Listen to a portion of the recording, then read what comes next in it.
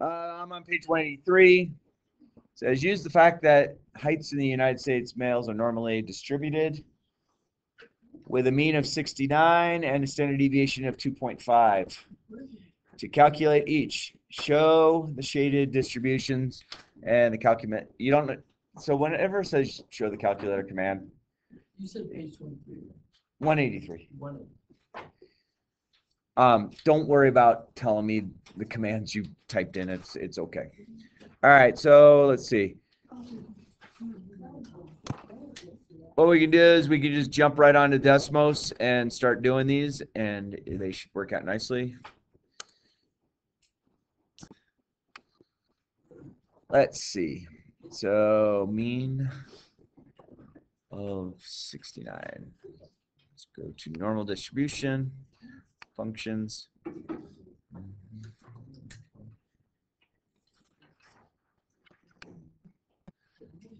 Okay, and they're saying it's height 69 and 2.5 is the height. All right. Hey, question for you. The red line across the screen right now is way far out standard deviations. How do I get the graph to show up? What up there on Desmos tells us how to make it show up? Yeah, that plus sign. Good.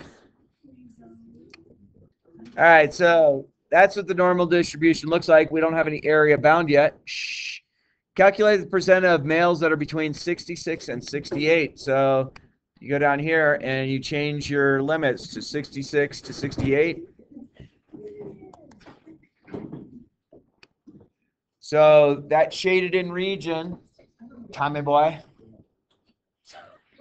that shaded in region accounts for roughly 23% of the area underneath the curve. Now, important thing to realize is when we are doing this, we are finding the percent of area for our region, okay? With today's lesson, we're going to figure out what X value, aka what z-score is the same thing as standard deviation, that it would go with if we already knew the area. But don't worry, Desmos does it as well, okay? All right. And then it says calculate the percentage of U.S. males. So that was problem number 1 right there, 23%. And then calculate what percent of U.S. males is less than 71.5 inches tall. So that means I want my lower to be negative infinity. And we're going to 71.5, 71.5. So that area that's up there, we're talking about 84.1% of the area under the curve would be people that are shorter than, or males that are shorter than 71.5 inches of height. And then let's see, calculate the percentage of U.S. males that are greater than 67.5 inches. So that means I want to find an area to the right. So I'm going to change my lower bound to 67.5 and my upper bound, you can go infinity. So that area there, so 72.6% are greater than 67.5 inches tall. Number 4, let's not worry about number 4 right now. Because if you plug 99th in, calculate the male that is in the 99th percentile. The 99th percentile isn't you plug in 99 in for inches. So it was for tomorrow or today. All right. And then on the back side, page 184, you said it says we have diastolic blood pressure are normally distributed with a mean of 84 and a standard deviation of 12. So you have a less than 120 and a less than 180, but we're looking just at the diastolic. So we're looking at less than 80, and then between 80 and 89, between 90 and 99, and bigger than 100. So find the population of the category based on diastolic blood pressure. So if we want normal distribution, okay, so did they tell us, do we have a mean and a standard deviation they gave us? The answer would be yes. So 84 and 12, comma 12. And then I'm going to hit the plus button. I don't have it. There shouldn't be anything for the limits yet, but they plugged it in there anyhow. So normal distribution, somebody in a normal range is less than 80. So I'm going to have my upper bound be 80. My lower bound is going to be negative infinity. So you're talking about 36.9% of the population. Wow. 36.9% of the population, according to this, falls into the normal category. If this truly was true, this is a little alarming, because you would hope we are healthier than we are, but unfortunately what data we're looking at here shows that we might not be as healthy. And then pre-hypertension, that's between 80 and 90. So my lower bound is going to be 80, and my upper is going to be 89. So 29% of the population, that area underneath the curve, 29.2% of the population is what they call pre-hypertension, meaning that you're not doing your heart any favors. And then stage 1 hypertension is between 90 and 99. So 90 and 99. So now you're talking about 20.3% of your population falls there. And then people who are in stage 2 hypertension. Do y'all know what hypertension does to your heart? So your heart is technically a muscle. What happens to a muscle when you work it a lot? What happens to people who work out a lot? What happens to their muscles? They get bigger. I have seen in the cadaver labs, I have seen human hearts 4 times the size. So your human heart is roughly the size of your fist. So if you make your fist is roughly the size of what your heart looks like. Imagine 4 of those. I've pulled hearts out of people that are enormous. It doesn't mean that they're caring and loving. The size of your heart doesn't. Okay, it means they're really unhealthy. You want to know when your heart gets bigger, what gives up space to your heart? Yeah, your left lung. And that person who had the heart that was 4 times the size, their left lung was about 1/5 of the size of what it should have been, because it just pushes away. The right lung still continues to work, so you could still survive, but it is not good. Let's see. Give the Z-score for the person with a diastolic blood pressure of 95. Show your calculation. Oh, okay. So now we have to go back to the whiteboard. So for problem number 6, oops, come on, baby.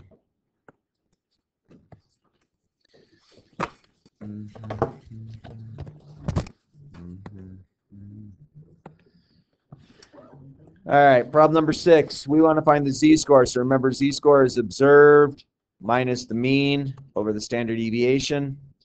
So if we had a person that had a 95, and then we know that the mean is 84 because that's given to us over the standard deviation of 12. So this person would have a Z-score of 0.917. All right, question for you. When is it okay to use Desmos when we have the Z-score? What's the difference we have to do with Desmos if we were still finding areas underneath curves? How do I use What's the big difference when we jump on Desmos?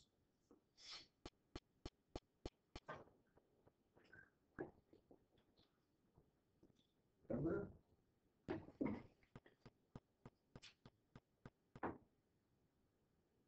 So, if I'm given a z-score, if you wanted to use this as a normal distribution,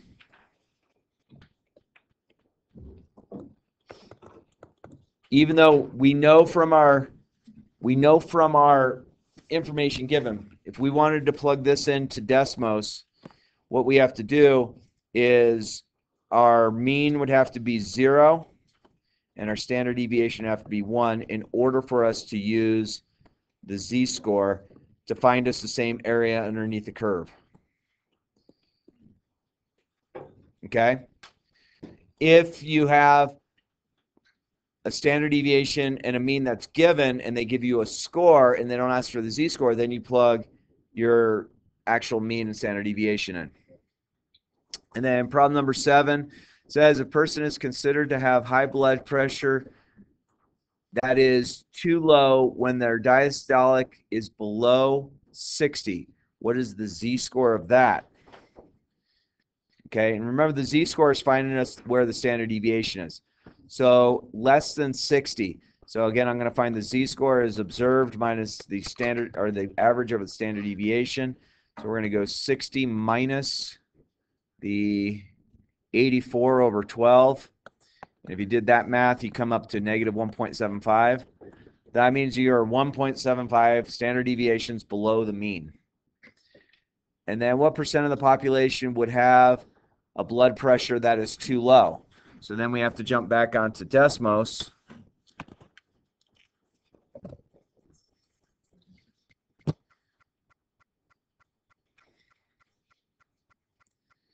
And come on. Why are you doing this to me?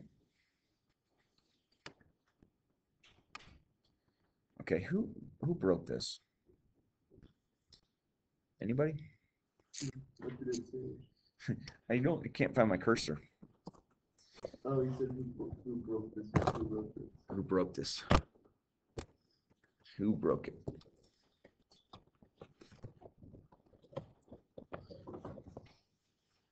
There we go. All right, so we can, what's up, Alex? We can go ahead and plug below 4%. So I'm going to go negative infinity here. And then we said below 60. Is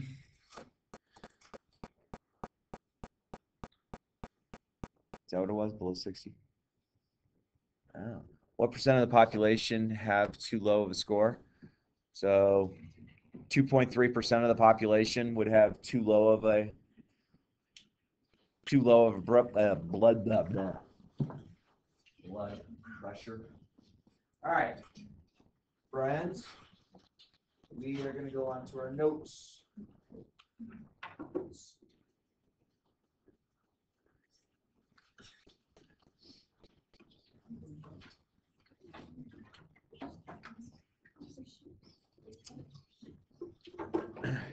All right, so we are going to 36.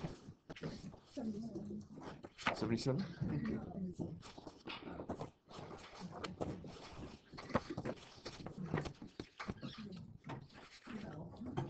All right. So I'm on page 77 of the notes. Page 77. So what we have done so far, we've done this. We've either been given a mean and standard deviation, or we use 0 and 1 if we're not given it. And what we're trying to find is percent of area or bound regions. So we're trying to find areas. That's what we had been doing. Agree? Okay. So what we're going to do now in Desmos will do this for us. we want to figure out, we're given an area, and an area, so now, right now that like you have an area that you have. So Desmos might give us like something like this, which is 31.7%. Now, here's the kicker. If they ask for a percentile, or if they give you a percentile, that is the same thing. Does that make sense? I can't do a percentile if it's just a bound region, meaning the left and the right side are bound. So the percentile will not work in this situation where you have like just this shaded. This is not a percentile.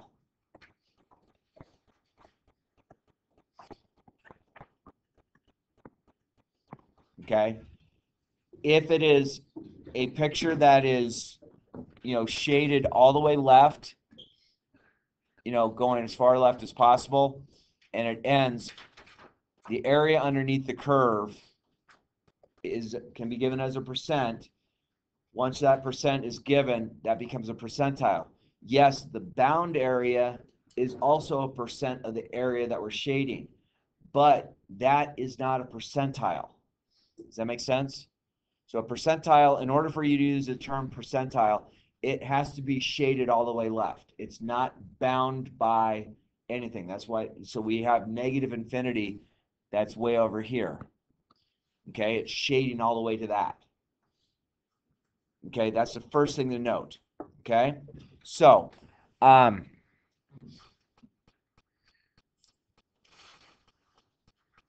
so again, hey, a z-score, we're on page 77. A z-score is a standard deviation that could have decimals or fractions. Does that make sense? The big difference between those.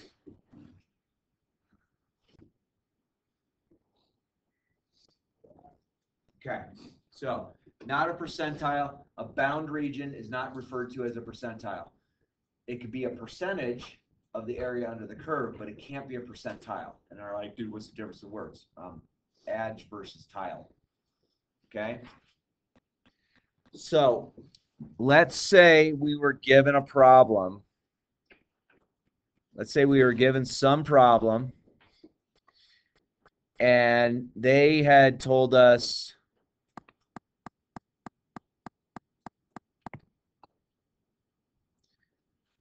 we have this shaded region that goes forever to the left.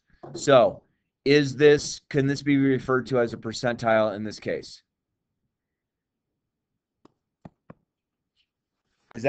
Could we refer to the question mark as the percentile?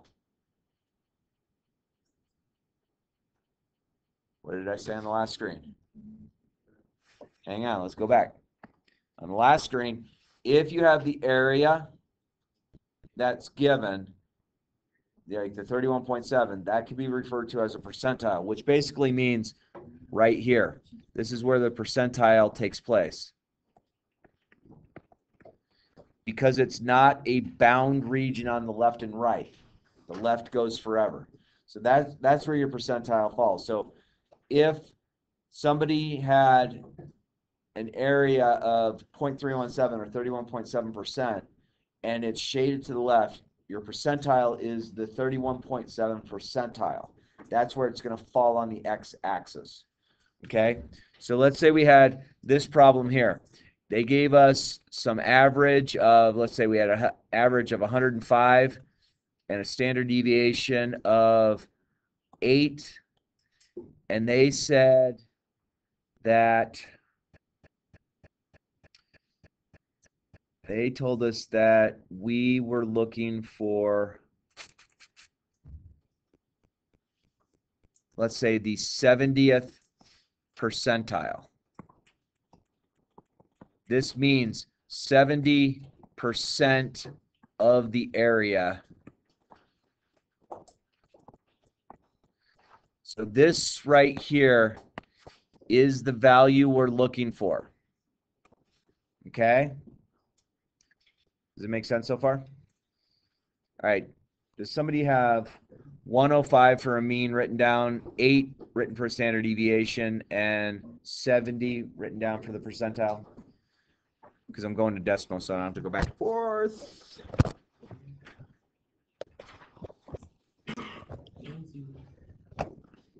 All right. Come on.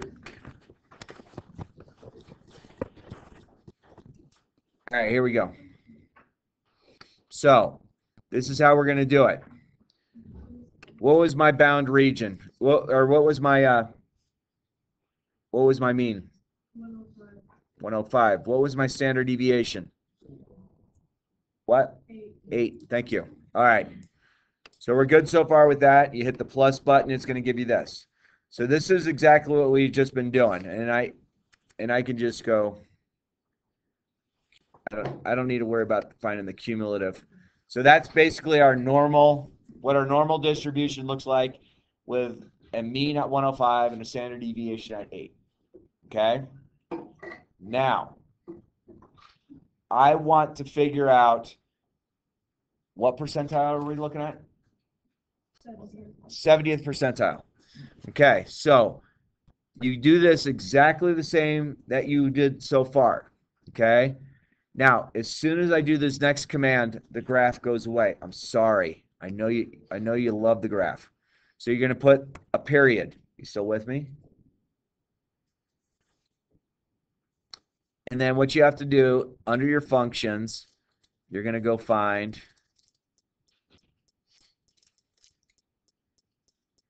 inverse. So under distributions, the inverse CDF. So you click that, so it comes right next to it. The important thing is making sure you have the period. The period tells Desmos, oh, you're now looking for a percentile. Meaning if you have the percentile, you knew what the percentage on the curve was. Well, we're trying to find the actual X value. Okay? And we wanted to define it as the 70th percentile. 70% as a decimal is what? 0.7.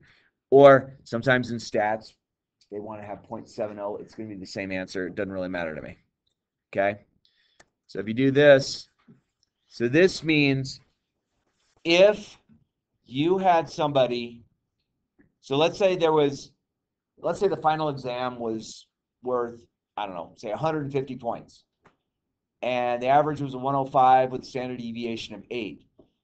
And I told you you fell within the 70th percentile, but you want to know what your actual score was. If you're in the 70th percentile, you scored 109.2 on the test. Does that make sense? Now, again, the hard thing is when you're looking at this, I really wish Desmos could make the graph still show back up. Unfortunately, it goes away once you do the inverse CDF. Please remember to put the period, find the inverse CDF. You have your normal distribution with your mean and stuff like that. This would also work. If I did not know the mean or the standard deviation, you were going to plug 0 and 1 in for those. Okay? So, the directions that are in the notes go along with the graphing calculator. So let's go back to another situation. Let's say somebody said, I fell at the 45th percentile. Okay? So what we want to find is, what standard deviation was that?